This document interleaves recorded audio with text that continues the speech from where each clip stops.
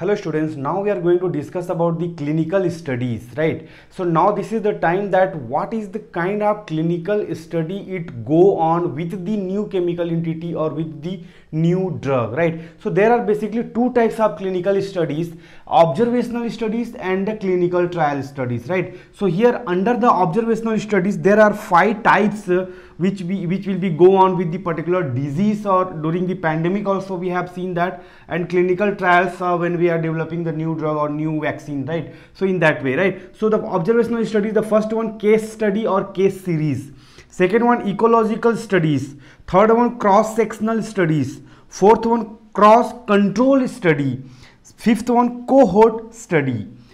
Coming to the clinical trial side, phase 1, phase 2, phase 3 and phase 4 studies, right? So let us try to understand that what these observational and clinical study it is under the clinical study go on. The first one case study or case series. So under this new and unusual cases we are going to select, right, and generate the hypothesis about the cause of disease, right? So here we are not going to do any trial, right? We are going to observe that how the, suppose in the COVID-19 the first variant came, then we have to select that it has come into the Wuhan, and what is the kind of things it is going on, how it may be caused, where from where it has come, and so on, right? Second one is the ecological studies, right? Ecological study, as the name indicate, ecology, right? So the rate of disease or condition for the group of people, like the Chinese people, how they have affected by the particular virus of particular variant. Then when it come to the Iran, Iraq,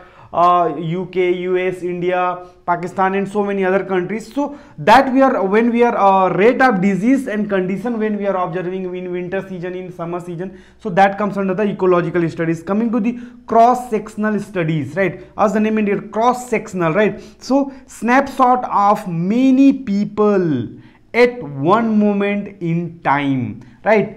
We have seen in the during the pandemic, now it will be very easy to understand that at the same time in the winter season, in some country it is coming to the third wave, somewhere it is in first wave, or somewhere first wave it is coming very late and the second wave come very earlier. So it depends, so many factors it is involved, the right from the temperature of the particular location, the people of their immunity, their lifestyle, their susceptibility, and so many things it is also that when we are observing, it comes under the cross-sectional. Cross-control study, here one more thing you have to understand, control word it is having more important, group of people, any group of people with it is compared with the control group of people, those who don't have control group. Always we are keeping without diseased animals or without diseased peoples, like those who have not affected by that particular variant of COVID-19. So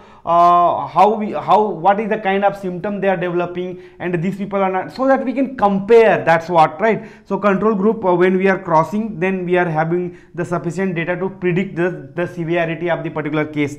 Cohort study, it is large group of people we are using here and observed over the time, like after vaccination, what is the condition, how often it is coming. Now again the COVID-19 cases are increasing, so it may be fourth wave also in somewhere. So like that the study, when we are completely based on the observation, we are observing the things what is going on, that is called also observation coming in the clinical studies. Coming to the clinical trials of phase 4 study, already we have discussed.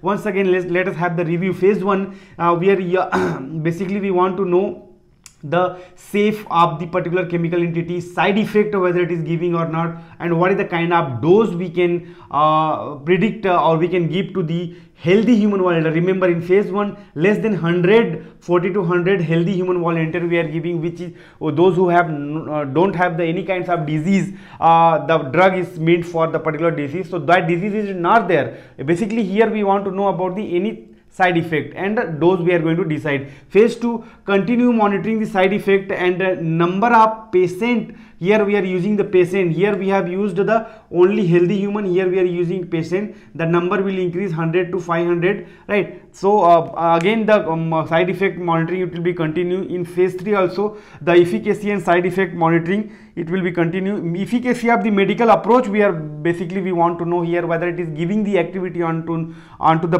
people or not, and here we are increasing the numbers with the patients only. It is going to have in not in 100, in the 1000 to 5000 patients. So we'll be having more data and more results, so that we can predict whether it has to go for the manufacturing or production or not, so that we can go for marketing. That the phase 4 is the post marketing surveillance and marketing. During marketing or during the when the drug has come into the particular dosage form, now the physician started the prescribing the drug, it is into the market, now people using, the thousands of people they are going to use. During that period also there may be the so many adverse event that we are going to observing and gathering the information about the drug, about its side effect, about its efficacy and so on. So right, so in these two basic point you can write down the clinical studies, that is the observational studies and the clinical trials. Thank you.